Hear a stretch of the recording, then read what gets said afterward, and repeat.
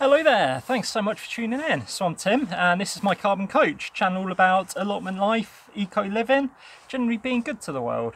So I haven't been up to the allotment in over a week. You might have noticed I put on a little bit of lockdown weight, so I started running, and that then caused one of my knees to swell up and become ridiculously painful, so I haven't really been able to walk up here much, unfortunately. But I'm back today and I've got something, well, which I think's exciting. A little bit of a plot tour update, because there's a couple of things going on that are super exciting. And also, we've just passed 500 subscribers to the channel, which I'm eternally grateful for. I wouldn't have thought that I would have ever hit that within a year of starting the channel. Literally started it towards the end of January, so 500 subscribers in a year is just like mind-blowing. But thank you very much for that, and to say thank you, I'm going to be holding a bit of a giveaway, a 2-week competition where you can win a prize, and more of that towards the end of the video. It is a little bit noisy up here on the plot today. Someone's mowing some grass, even though it's probably quite late for mowing grass. We've got a communal bonfire going on as well, so smells absolutely delicious. I love the smell of bonfires. However, that might mean some sort of smoke and stuff in the picture, but I'll try my best to work around that. So we're going to kick it off, like I say, with a plot tour update for November. Always happens, a train goes past every single time I go to start making a video. It's unbelievable. Cool, I think that's passed. So yeah, what we'll do is have a look around the plot.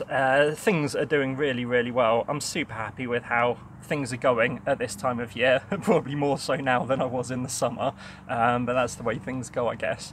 And yeah, there's going to be a fun time showing you around what's happened.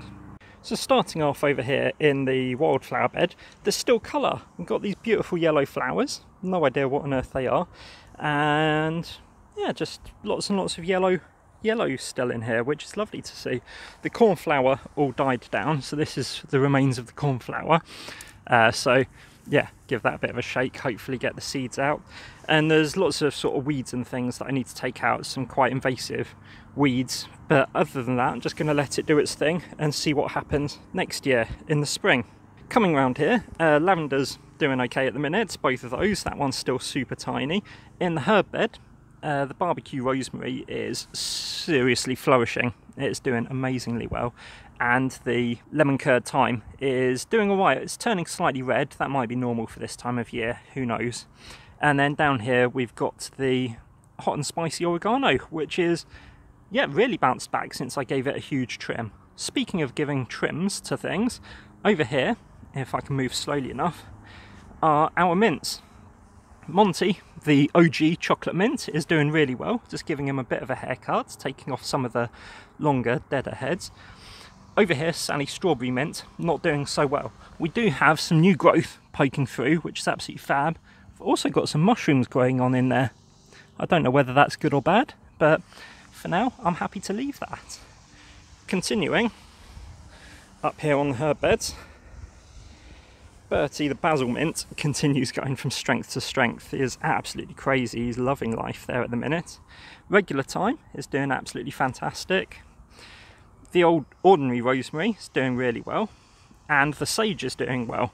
And those of you that saw my garlic video will know that in this bed I also put in some elephant garlic, and you can just about see the tips of the elephant garlic. There's one there, and there's one just there, starting to poke through.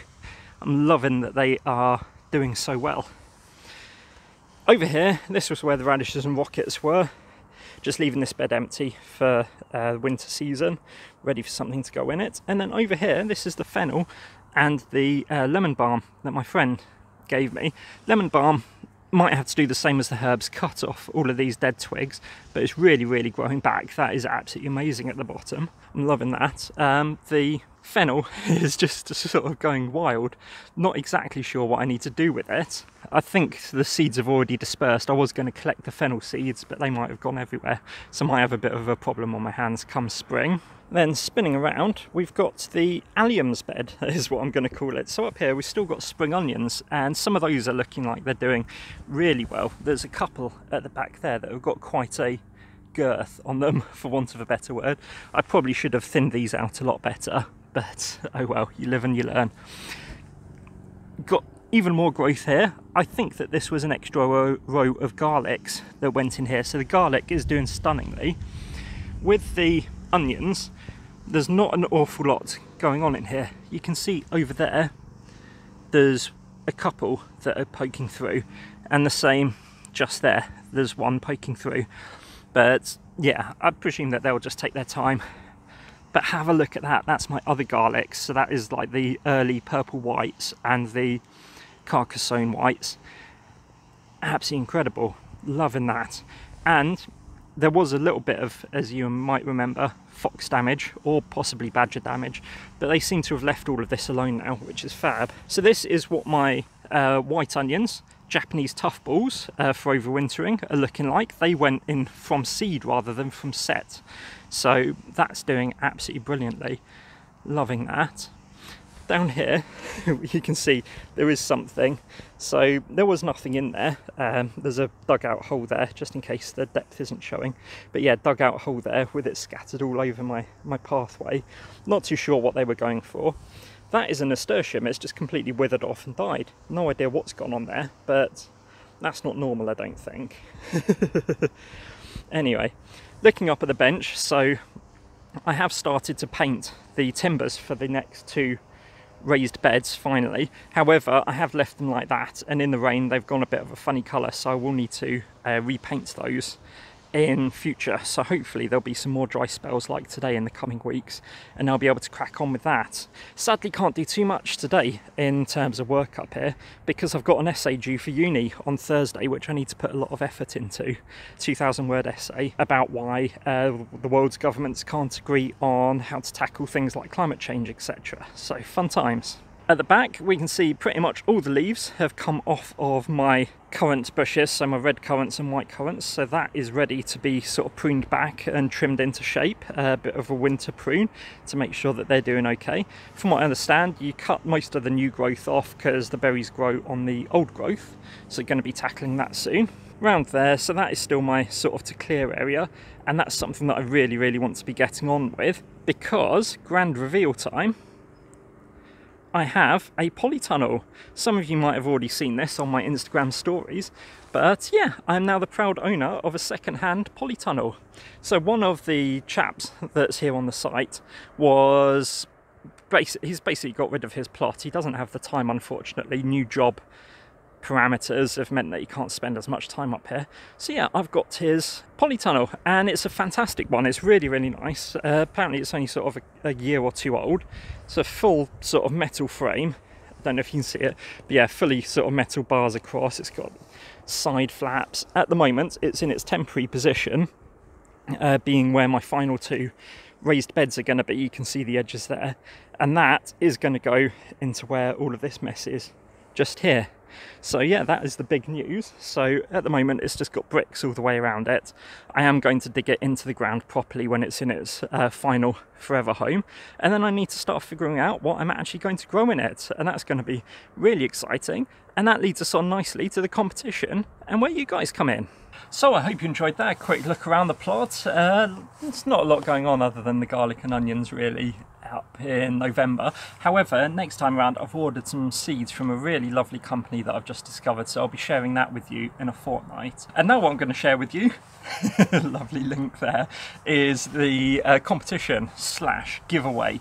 So 500 subscribers, like I said at the top of the video, huge achievement, so thank you very much. So this is just my way of giving something back to you guys, and yeah, it's going to be sort of open to everyone. Ideally I'd love for you to be a subscriber whilst entering. However, all that you need to do is literally write a comment in this video letting me know something that you're really excited to grow next year. It could be a flower, it could be a vegetable, it could be a herb, it could be a fruit. It needs to be something that I myself haven't grown this year, so feel free to have a look through. To be honest, there's not a lot because it was my first year. But yeah, something new and exciting that you are excited to grow, that you'd love to share with everyone else that maybe I might like to grow next year, especially now I've got a polytunnel, so that opens up a lot more options.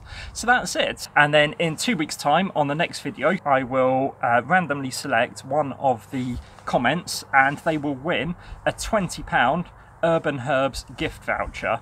So that does limit this, unfortunately, to a UK entrance. I don't believe that Urban Herbs ship internationally, but by all means join in. Any international viewers of mine have helped to achieve this milestone as well, so thank you very much. Urban Herbs, if you're not familiar with them, local-ish term in terms of being in the UK, herb shop, and that's where I've got the majority of all of my herbs from throughout this year. Absolutely fantastic. They run out of Birmingham and they have some absolutely incredible varieties like the hot and spicy oregano, the lemon curd thyme. They've just been absolutely wonderful. So I'm supporting them by buying a gift card, and I'm going to give it to whoever wins this competition. So like I said, 2 Mondays time, can't remember the date, I'll probably flash it up screen somewhere. And if you just get your entries in sort of by 9 AM on the Monday, and then when I come up here to film the video on Monday, then I will be able to do a random number generator drawing of whoever wins that and be able to get your prize to you, and that will set you up nicely for the new year. I don't believe that Urban Herbs have got any herbs in stock at the moment, as you'd expect with it being winter, but it sets you up nicely, a little treat to get your sort of allotment or garden kick-started in the new year with something a little bit special and a little bit different. So I'm really excited to be offering this prize. They're, like I say, a company that I've used quite a few times this year and have had people that I've recommended it to buy from them and absolutely love what they've received as well. So that's it for this week. I'm going to leave it there. I'm now going to do a quick bit of weeding, as is the way of things, and I'm going to head back home and hopefully finish my essay, fingers crossed. Although knowing me, I'll procrastinate and end up doing something else. So thank you very much for watching. Thank you very much for subscribing if you have. If you haven't, then tap the little button down below. You can press the thumbs up button if you like, or smash it if that is indeed your thing. And drop a comment down below letting me know what you're excited to grow or what you think I should try next year. Really appreciate that. And until then, take care of yourselves, take care of each other, take care of your allotments, and have a fantastic week. Cheers everyone. Bye.